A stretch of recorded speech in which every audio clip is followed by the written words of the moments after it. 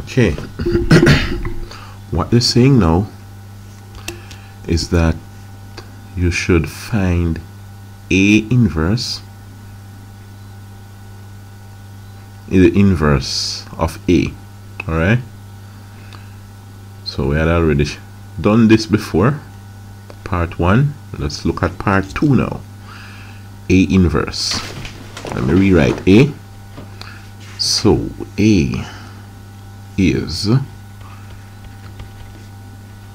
it is 3, 2, 5, 4. That is A. Now remember, A inverse will be determinant of A, or 1 divided by the determinant of A times,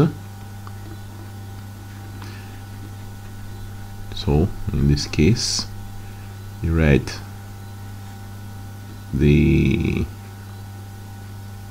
numbers so that you interchange these two.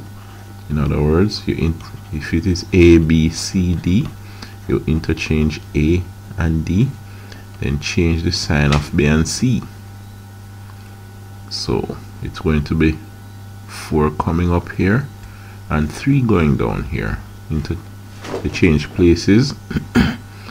Then you have the 2 become -2 and the 5 -5. But what is the determinant of A? It is AD minus BC. So it's going to be this minus this to give it the determinant of A. So A inverse is going to be 1 divided by 3 by 4. That's 12. Let me not skip out the steps here. It's going to be 3 times 4 minus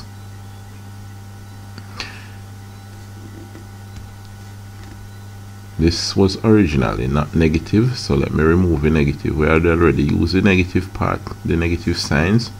So it's going to be 3 by 4 minus, and then 5 by 2. So that will give you the determinant. And it's going to be 4 by 4 -2 -5 3. So continuing over here,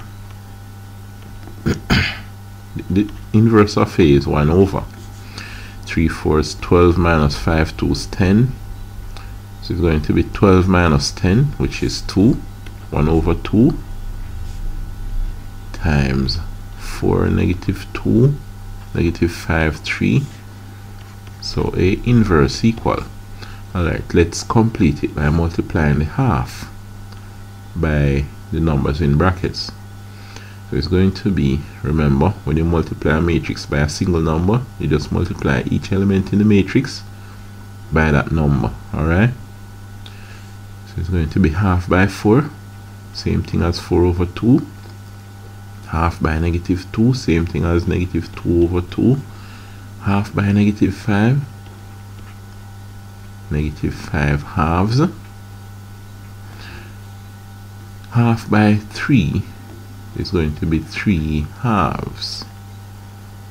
3 over 2. Alright, so we can simplify down and see what happens. 4 halves is going to be 2. 2 into 2, 1, 2 into 4, 2. So it's going to be 2. -2 halves, obviously, is -1. -5 halves, that still remains because we can't really cancel down anything. The same thing with 3 over 2, 3 halves. So that's it, A inverse. So thank you very much. Later.